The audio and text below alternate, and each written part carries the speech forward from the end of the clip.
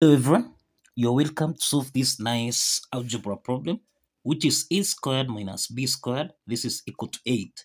Let's call this equation 1. And we have that a times b, this is equal to 3. Let's call this equation 2. Now, what is the value of a plus b? So let's provide a solution from here.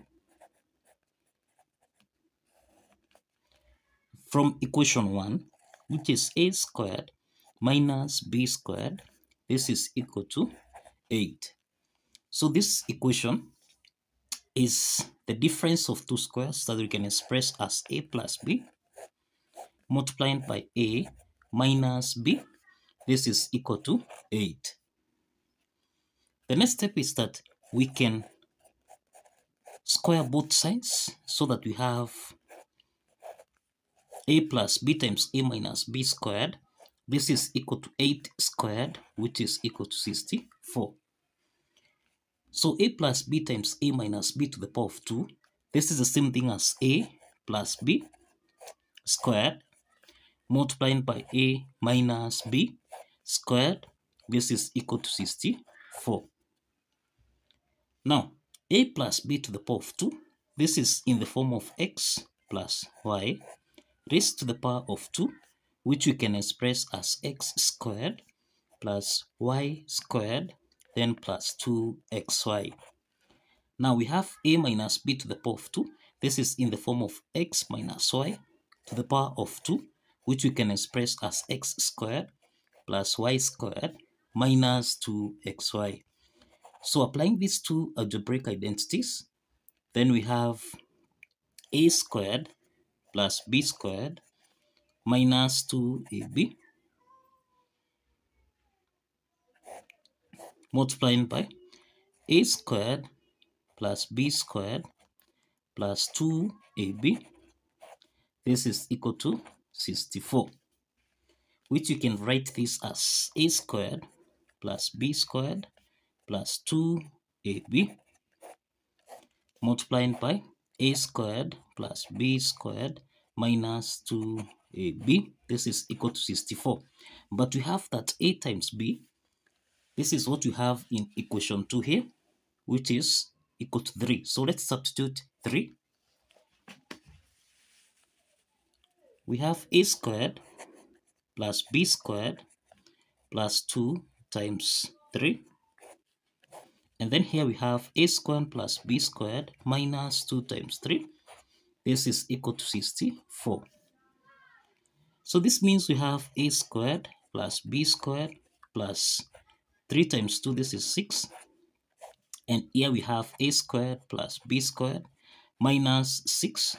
This is equal to 64.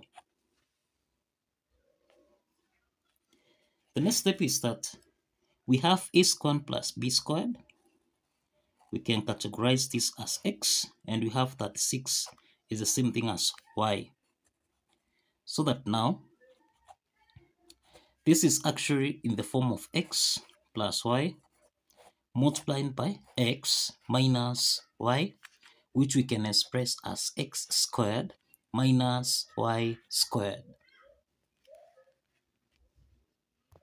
Now, expressing this in the form of x squared minus y squared, then we have a squared plus b squared raised to the power of 2, then subtract 6 squared. This is equal to 64.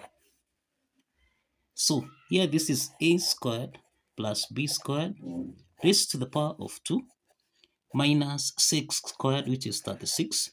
Then this is equal to 64. So let's take minus 36 on the right hand side so that we have a squared plus b squared raised to the power of 2. This is equal to 64 plus 36. And this implies that we have a squared plus b squared raised to the power of 2. This is equal to 64 plus 36, which is equal to 100. So to solve for a squared plus b squared, we introduce a square root sign on both sides so that we have square root of a squared plus b squared raised to the power of 2. This is equal to plus or minus the square root of 100. So this implies that we can eliminate the square root sign here, so that we have a squared plus b squared. This is equal to plus or minus the square root of 100, which is 10. So this means that we have two values of a squared plus b squared, which is equal to 10. And we have that a squared plus b squared, this is equal to minus 10. Now we have that a plus b raised to the power of 2. This is the same thing as a squared plus b squared plus 2ab. Now, this means that a squared plus b squared, we can start with a squared plus b squared, which is 10. So let's substitute 10 here. Then plus 2 multiplied by a times b. A times b is equal to 3. So we have here, this is 10 plus 3 times 2, which is 6. And therefore we have that a plus b raised to the power of 2. This is equal to 10 plus 6, which is equal to 16. So to solve for a plus b here, we introduce square root on both sides, so that we have the square root of a plus b raised to the power of 2. This is equal to plus or minus the square root of 16. We can simplify here and eliminate the square root sign here, so that we have a plus b. This is equal to, we have plus or minus the square root of 16. This is 4. So this is the fact, we have that a plus b, this is equal to positive 4. And again we have a plus b, this is equal to minus 4. Now, we have that a squared plus b squared, this is equal to minus 10. Now, given that a plus b to the power of 2, this is the same thing as a squared plus b squared, then plus 2ab. Substituting the value of a squared plus b squared here, this is the same thing as minus 10 plus 2 multiplied by a times b. A times b here is equal to 3. So this implies that here we have minus 10 plus 3 times 2, which is 6. And therefore, here we have minus 10 plus 6. This is minus 4. And therefore, we have that a plus b raised to the power of 2. This is equal to minus 4. Now, to solve for a plus b here, we introduce a square root on both sides, so that we have the square root of a plus b to the power of 2. This is equal to plus or minus the square root of minus 4. So this implies that we can eliminate the square root sign here, so that a plus b, this is equal to plus or minus. We can express the square root of minus 4. This is the same thing as 4 times minus 1.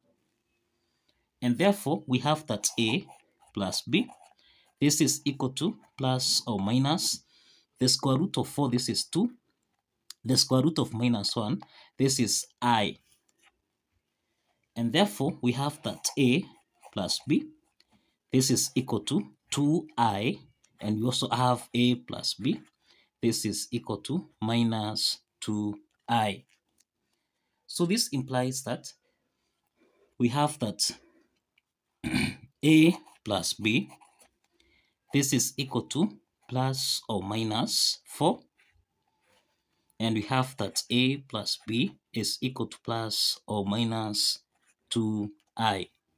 And this is the solution to this algebra problem.